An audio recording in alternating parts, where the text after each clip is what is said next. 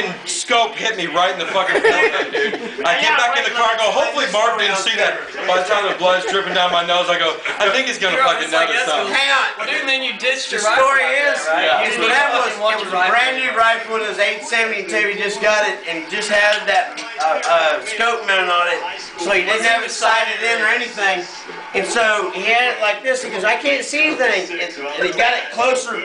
And like it put his eye right against the scope, dude. It nailed me, dude. He goes, I think I can see it. And went bam, and it went boom. And it cut a half. Hey, I know, and then I go, but this one, no, it didn't. I got back in the truck, dude. I go, I hope Mark didn't see that as blood is dripping down my fucking nose, dude. Yeah. Like, I think he You had probably like a look on your face like a little kid who just got busted for something. Yeah.